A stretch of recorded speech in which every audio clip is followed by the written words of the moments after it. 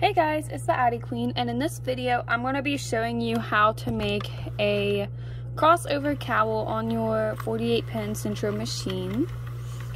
If you would like to make this on an Addi, I did make a video about this, I think it's been 2 months ago now, and I made a cowl on my Addi. In this video, I will be using Yarn Bee Feeling Gradient. I got it at the Hobby Lobby clearance. I thought I'd try it out because I've never used yarn this thin. Whoa, I don't know why that's shaking so much. I've never really used yarn this thin in a project, so I wanted to see how it looked.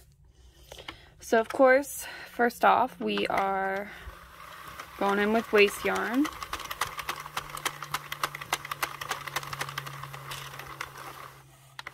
There we go.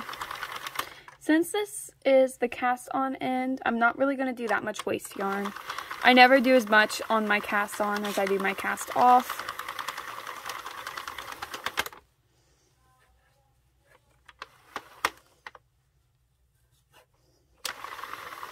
I'll do one more row. This yarn I'm using as waste yarn, it was given to me from my grandmother. She got it at a yard sale.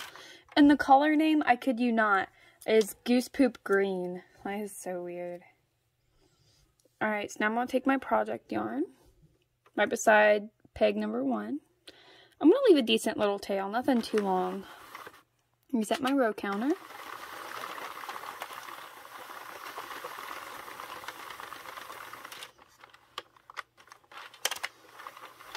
And I'm going to put this in the middle hole of our tensioner down here.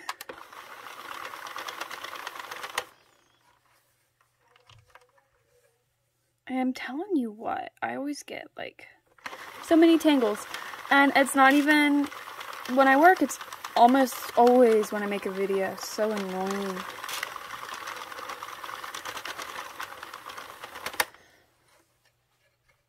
So we are going to continue for 120 rows.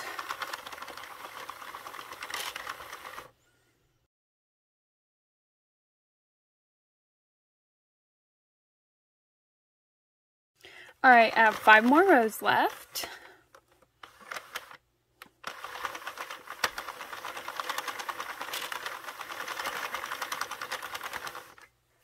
Of course, right at the end, my yarn tangles. See? I'm telling you what, when I turn on the camera, the worst things happen.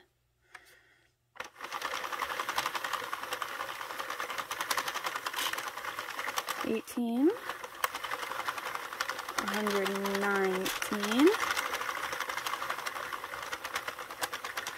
and 120. Now, just like at the beginning, I'm not leaving too long of a tail. Excuse me. Now we're going to take our waste yarn, go right beside the white. Oops, there we go. And this needs to go there. And it's really a preference thing of how many rows of waste yarn you do when you cast on and off.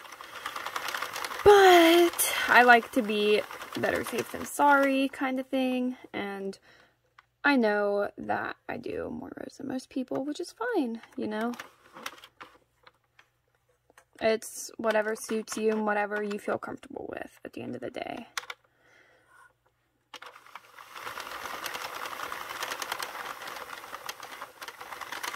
This waste yarn is such an ugly color, oh my goodness.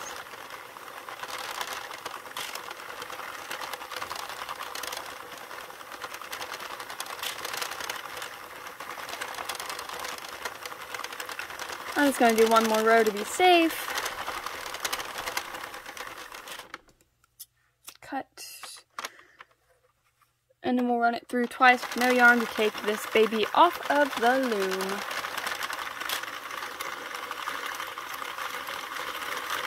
I must say my machine really loved this yarn that I was using. Like, I didn't have a single drop stitch or anything. Look at how pretty that color is. I'll give her a good stretch. See, that's just such a pretty color. So now we're going to grab our crochet hooks and close our 2 ends. We folded this puppy in half. You want to make sure that your tails are at one end.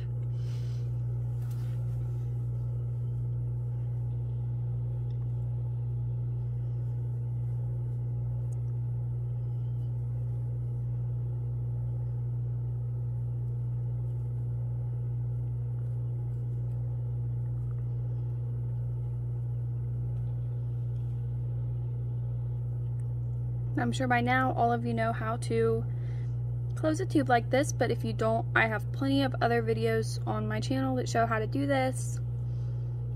There's a video on a twisted headband that shows this. My blanket videos show how to do this.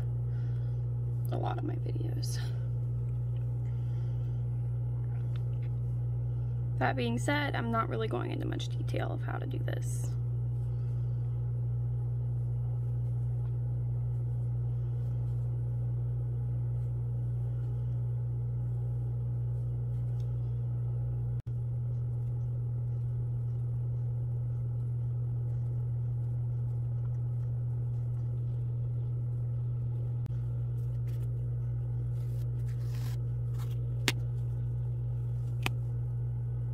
Alright, to finish this off, you're going to need some buttons. You can do 3, 5, 4, whatever. I do 3. And we're going to lay them out where we want them. Since this one's the only one that's different, I'm putting that one in the middle. And then we're going to take a tapestry needle. Before you start, you do need to check and make sure that your needle fits through the head of your buttons, or you're just going to have an awful time. You can sew this on with thread or whatever, but since this yarn is pretty thin, I'm going to use my project yarn. I'm gonna cut.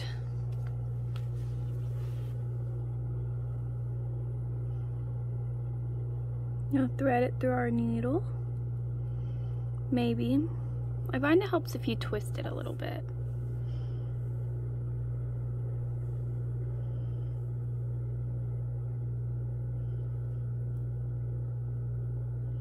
There we go. Oh my goodness, I'm so stupid. That's attached to my project. We want what we just cut. I'm so sorry, guys. We'll get this eventually, right? Ooh, okay. Lay our button where we want it.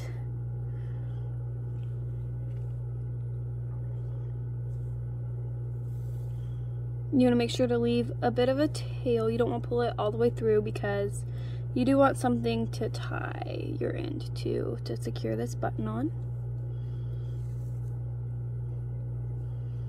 I'll flip it over. Hi, kitty. Can you say hi?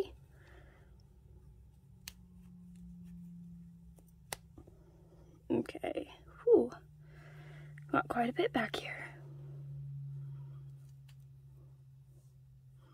And tie a knot.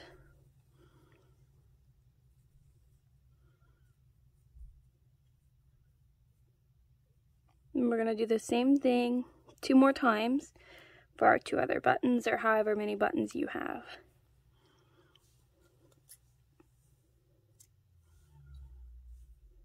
Now that we've attached all our buttons, we're going to fold the other side over them and make our buttonholes. To do that, I just kind of work my stitches loose. And we're going to tuck the button in the best we can. Hey, kitty. Let go of that. We're just gonna work on it a little bit, go back and forth, and then our button comes through. And of course, the more this gets used and the more times the button goes through the hole, the easier it'll be.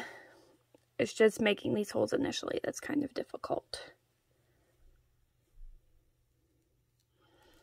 Now scoot this over here. Make our last hole.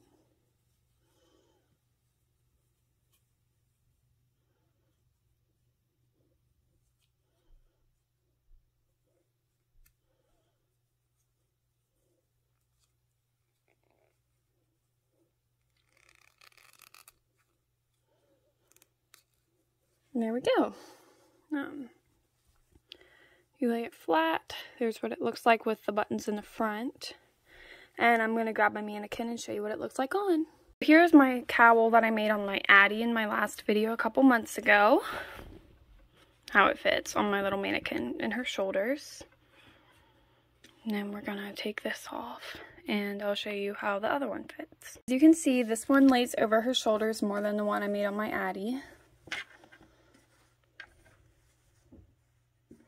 And this is the look.